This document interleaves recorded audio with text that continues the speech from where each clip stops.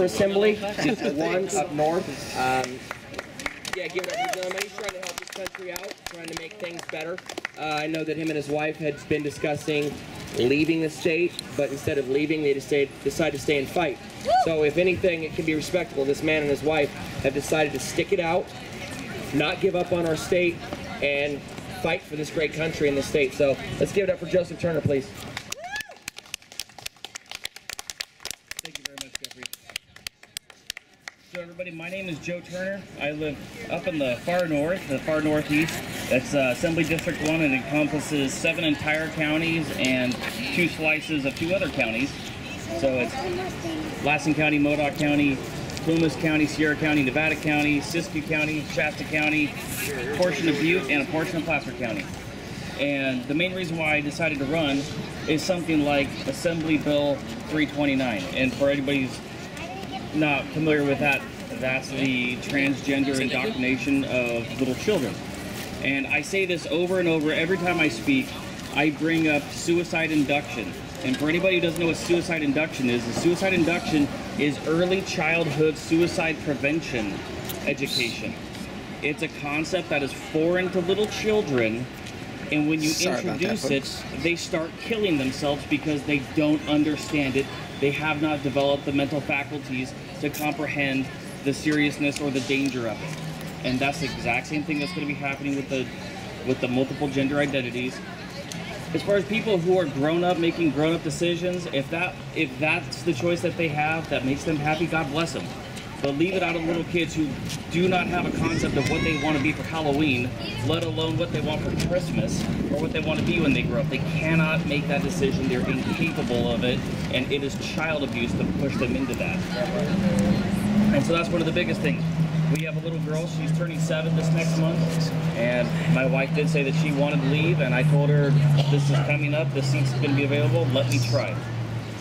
And a little bit about me, I'm a disabled combat veteran. I spent 17 years enlisted in the California Army National Guard. 14 of it were on, thank you. 14 of it were on active duty. I've gotten to go around the world a little bit. I got to spend a year in Egypt, a few weeks in Ukraine, 9 months in Afghanistan. My injuries have caught up with me. I do know for a fact that I have one vaccine reaction that's gone on for about 15 years when I got my smallpox vaccine when I deployed to Egypt. So it hasn't been that bad, but I know it exists. I've also had the anthrax vaccines, and I've also had a lot of issues after the fact. I didn't know they had an anthrax vaccine. Of course, the VA says, here's an arthritis rating, just go on your way. So what I really want to do, I want to take a very, very aggressive approach, and I want elected representatives and governing bodies around the state to take this same approach and join onto it. And it can actually happen in other states too. So the basic idea is what you need to piggyback onto lawsuits that are going on. We have organizations all over, Gun Owners of America, NRA, SERPA, Howard Jarvis Association. All those organizations are constantly suing the state or suing the federal government. The problem is they get stalled in court, in part because they're not getting bolstered.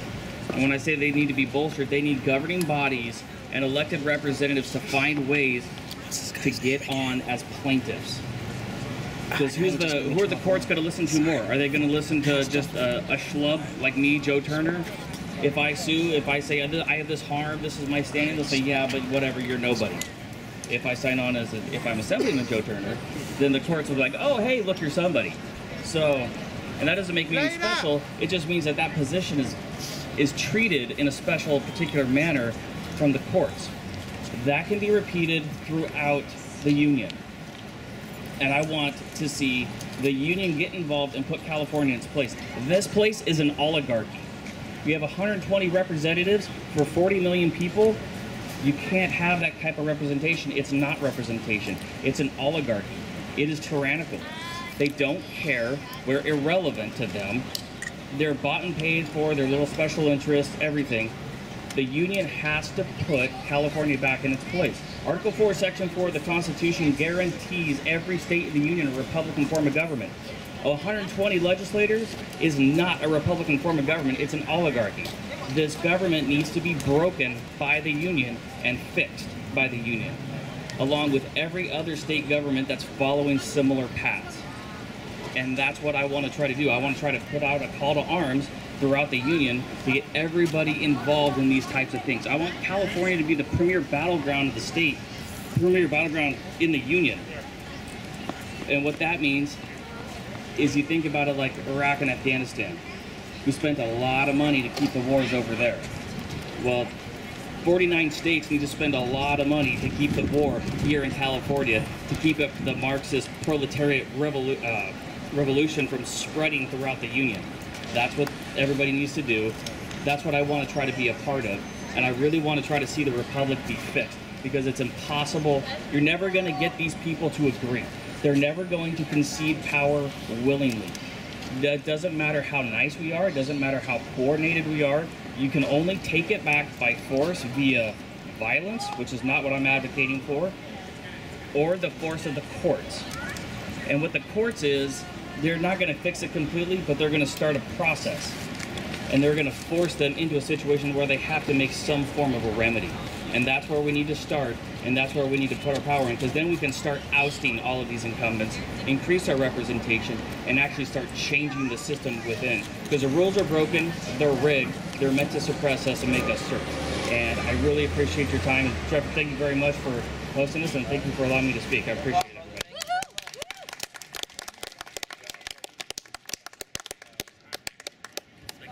Mr. Turner, thank you for your service. Thank you for what you do.